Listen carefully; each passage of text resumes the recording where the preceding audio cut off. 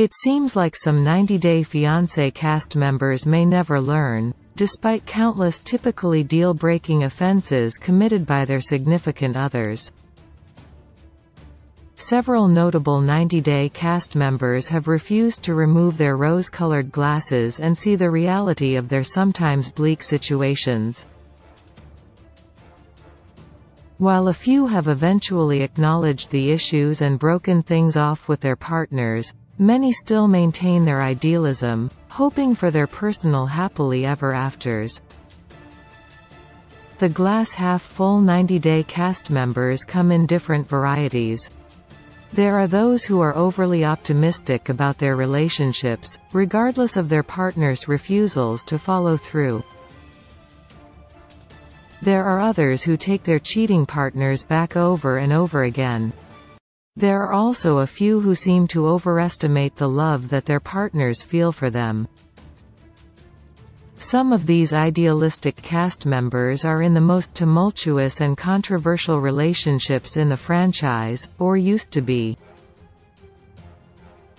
Some might say these cast members are hopeless romantics, but others contend that they are simply delusional.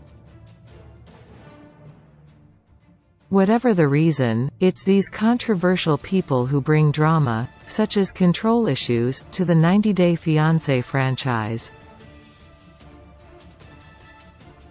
Without these optimistic people, the on-screen action might not be quite as thrilling and memorable.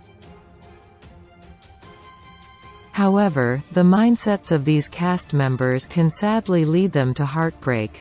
Jenny Slatten. When Jenny Slatten first explained that her relationship with Sumit Singh began when he catfished her as Michael Jones on Facebook, it was clear that this couple would be interesting to watch. Sumit had already scammed Jenny, but she didn't seem to care. The shocking reveal of Sumit's wife, whom he had kept a total secret from Jenny, made viewers question if his relationship with Jenny would last.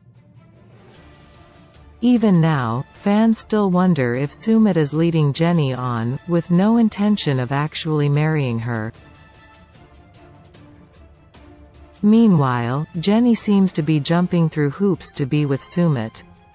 She left her family in America, she's been berated by Sumit's parents, and she's even willing to become a Hare Krishna devotee if it means that she gets to stay with Sumit in India. These warning signs that the audience has clocked seem to have no impact on Jenny's view of her relationship.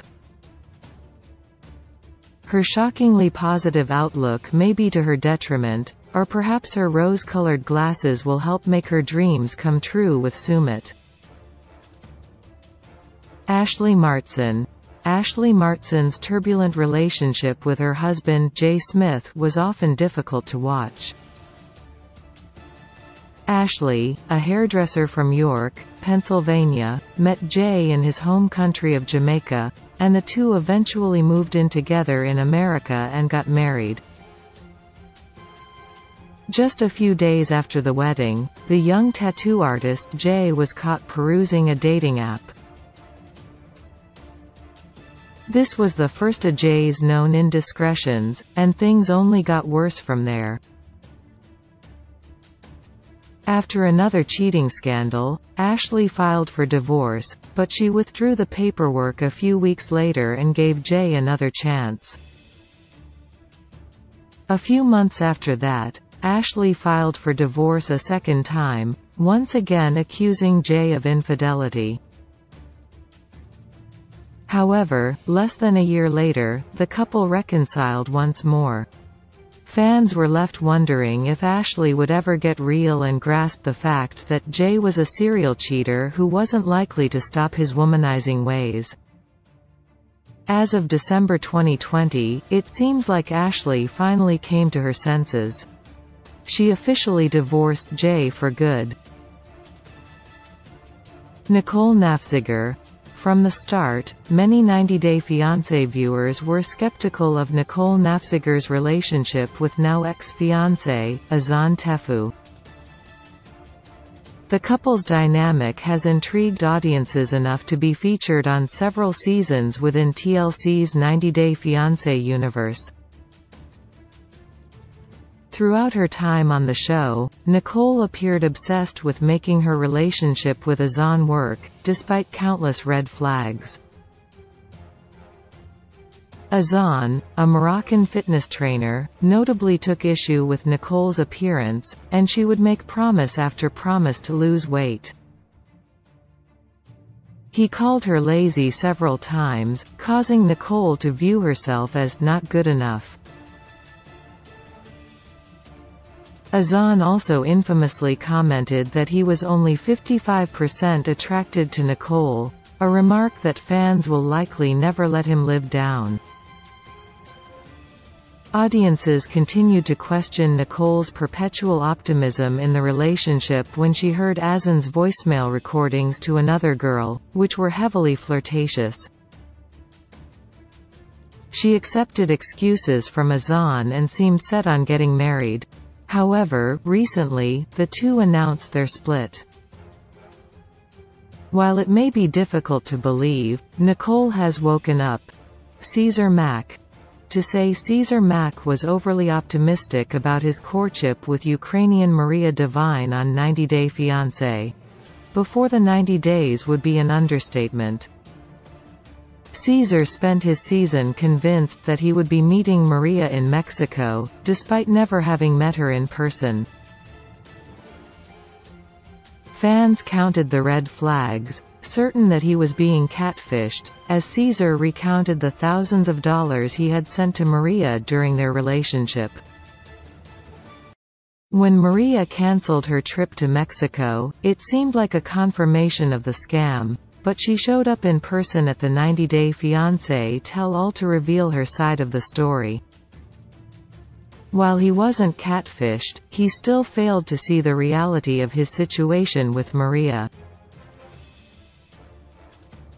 This makes Cesar a notably delusional 90-Day Fiancé star. David Murphy. Cesar Mack walked so that David Murphy could run. David appeared on 90-Day Fiancé before the 90 Days Season 4, claiming he was in love with a Ukrainian woman named Lana whom he had talked to online for 7 years, but never met face-to-face. Fans were immediately suspicious and believed that, like Cesar, David was being scammed online.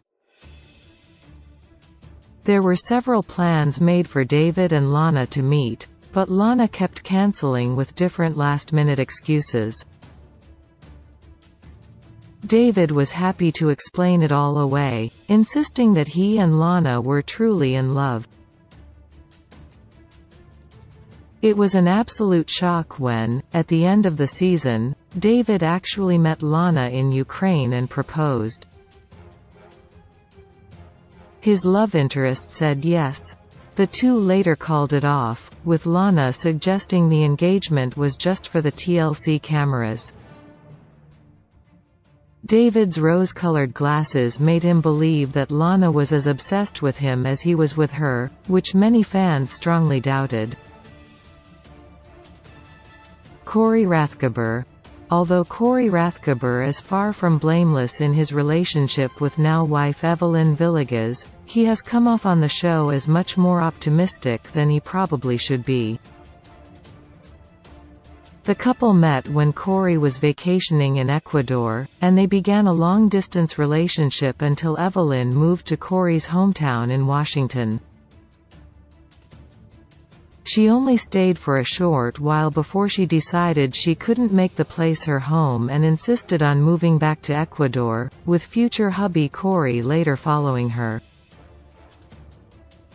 Throughout their time on 90-Day Fiancé, Evelyn has maintained an apathetic attitude towards Corey and their relationship.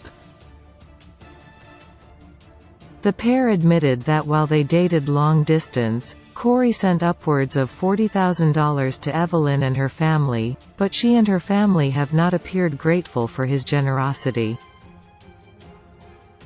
Evelyn made it very clear that she had no interest in marrying Corey, which must be heartbreaking to hear from your significant other. Her cold demeanor has earned her 90-day fiancé villain status, but she did marry Corey in the end. All of these cast members leave TLC viewers scratching their heads and shouting at their televisions. The will they won't they dynamic of the relationships adds to the allure of the 90-Day Fiancé franchise, keeping viewers on the edge of their seats. They wonder if these idealistic cast members will ever see the light. While some have done just that, others still seem to have their rose-colored glasses on.